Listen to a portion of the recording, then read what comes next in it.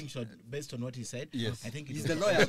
I think it was a good thing that the president started by acknowledging the wrongs that have been done to the populace, and the president going ahead to even say the families will be compensated. I want to go further and say the phone call that President Ruto used, or took the phone line that he used the last time he was speaking to Kenyans, asking them, kama mbolea imefika, take the phone call, Mr. President. Take that phone handset and call the parents of the 50-plus individuals who lost their lives. Talk to them, console them, apologize to them as the president, call them to State House, mkunywe chai, then compensate them. Well, Nzau, before you do your parting shot, I'll throw something to you. The president was very busy that time, and you remember the song he used for his campaign, Sipangwingwi, and all of a sudden, Anguka Nayo. Use those two words. No, clearly, amepangwa na Gen Zs.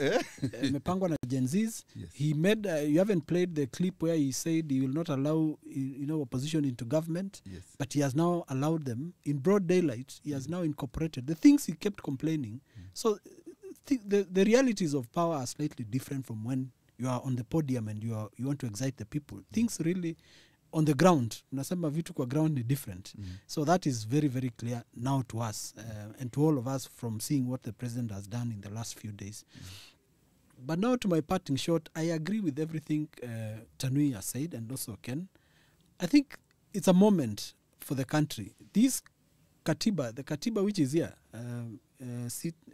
next to Ken, this document, the problem we have is that we passed a document in 2010. The president, he can get away with it and say he never voted for it. But like Tanui said, he's already the president. But, we got a document and we continued like business as usual. And yet, there are certain values required of us to change in the manner we conduct ourselves. Today, we are at the media demos.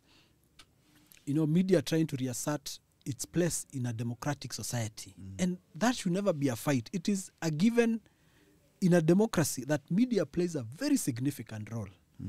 But we have seen in the last 2 years since the President Ruto came to power, through the appointed state officers like the ones we have mentioned here, claw back on media freedom in a manner that is like insulting this it's like tearing this constitution or using it as a toilet paper. Remember, Gado once drew a very famous cartoon where he drew some people's high state officers just using this constitution as a toilet paper. And that's what has happened. The media plays a very, very key role in a democracy. And it should be respected, should be given its space. And we saw state officers working day and night to claw back, and not just claw back, but to frustrate and to basically undermine media freedom. I think the biggest lesson the people have been appointed today and last week, and once they are vetted, the high state officers, is to learn and to know the place where the media is so important in the things they are going to be doing, including the president, in supporting the president. You recall that I think someone once told a cabinet minister that I'll be here to write your obituary. I tell my friends who are in power that they should never forget that the journalists they see. You meant political obituary. Yeah, political obituary. Yeah, exactly. So, thank you for that. But the journalists they see, the media, the fourth estate, it's a nested. It will always be there. It's like in civil service in government. There are guys who are in civil service at Harambee House who will have always been there. They will always be there until they leave the scene. And they control a lot of things on what is happening in Harambee House. So the media is a nested, and as the one which checkmates these other institutions is very, very, very key. And if you are appointed as a state officer, you should mind what you say, what you do, how you facilitate journalists or media to conduct its work. It's very, very important. Otherwise, those guys will be there